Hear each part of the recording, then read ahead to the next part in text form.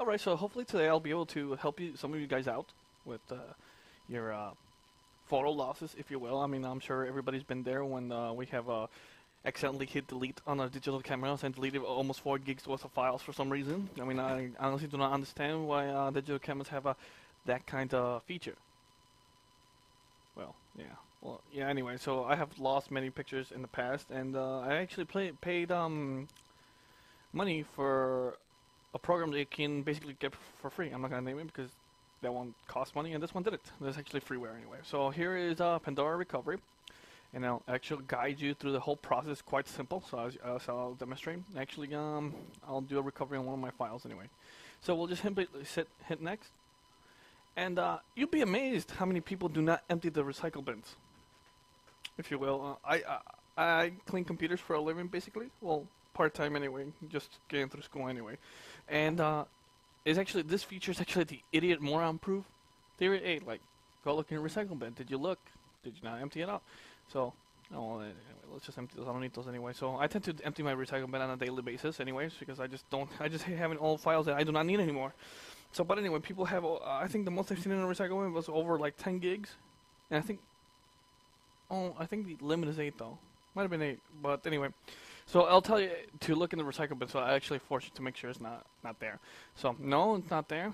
I'm actually trying to recover a wallpaper that I downloaded. So next, and here's a flash drive I'll be recovering.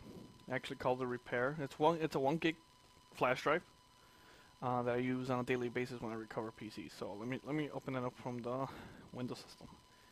So here's a repair, and here's some programs I generally use. I had a wallpaper here that I just deleted, and I'll be able to back it up, and you'll see how it goes. So we'll simply hit next. It has 3 types of scan. It has this one is not very successful, and the reason being is because if you're trying to recover anything else but pictures or documents, generally they will not work. If you try to recover, because I try to recover Firefox 4.0, but since, you know, it gets updated so frequent between times when I get clients' PCs and etc., they don't work anymore, so I just simply download it again. So this one's not too reliable. And browse, it'll actually give you a whole list of the C drive, this one, or whatever drive you have plugged into your computer. And it'll give you a list of all the files that have been deleted, and if you have the ability to recover. But if you use your hard drive on a frequent basis, you'll actually overwrite it, because technically speaking, you do not delete anything, even though you hit delete, and the picture is still there. You have to actually overwrite it with something else in order for it to be gone completely. So we're just going to do a deep surface scan. So here's a flash drive, select a repair, and we're simply going to hit recover it. Actually, there's some photos in there that I never thought that were there anyway, so... Generally, I do not save photos on a 1 gig flash drive. I actually have an 80 gig 2.5 portable hard drive that I have laying around somewhere.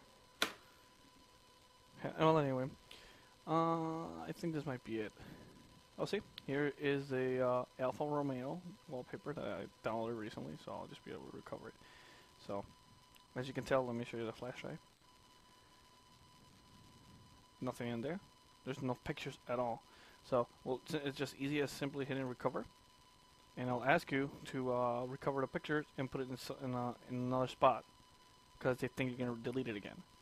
But if you decide to put it in the same folder, repair, simply hit OK, and recover now. I'll actually give you a warning. It says you are about to recover in the same drive that lost the data resides on it.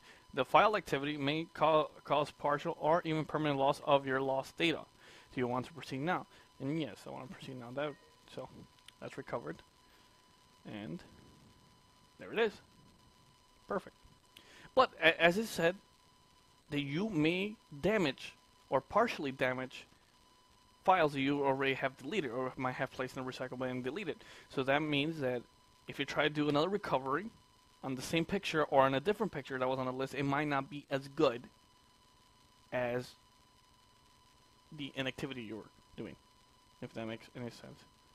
Basically what I said, it's going to take up more space and overwrite that lost data behind it, if you will. The data that's behind the background, that's no longer needed. So the computer will see it as it's okay to overwrite that data because you decided to delete it. And when you have actual files on the flash drive that are present and you actually can click on, you won't delete those because the computer does not recognize it as it's okay to delete. So that's why you can see the icons and you can click on them, etc., etc. So that's why you can see it. So it won't annoy you with that mumble jumble. So just go ahead. So hopefully I help some people out, and it's actually for free on download.com, or you probably can Google it anyway. But I'll just leave a link behind so you can download it. So thanks for watching.